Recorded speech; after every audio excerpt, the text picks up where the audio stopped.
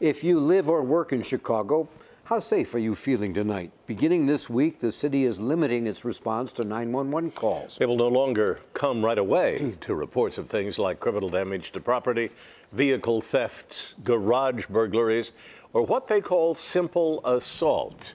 Is this good or bad for Chicagoans? We ask our CBS 2 Jim Williams to take a look.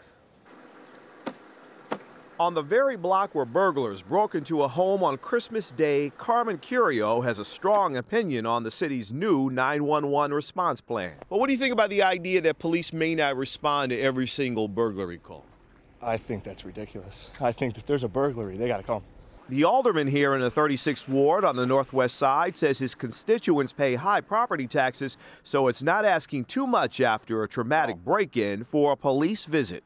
People are upset. They want to talk to a police officer. They want to know something's being done to prevent this from the future.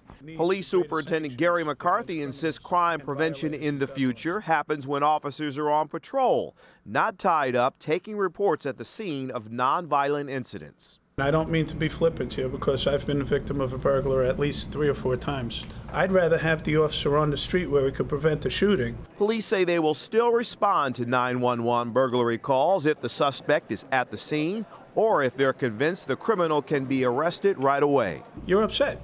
You're violated. It's happened to me. So you got to weigh it. And I'm making tough decisions.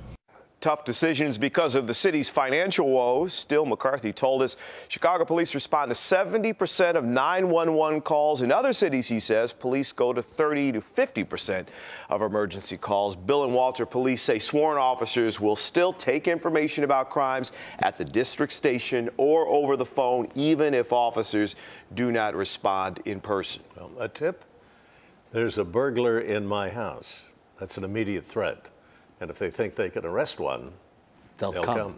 Now, that story we told you about, the house that was burglarized in the 36th Ward, police did come on Christmas Day. The suspects were still in the area. There was a foot chase. They grabbed them. This is going to be a really hot potato politically, really. Could be. It's how you say it.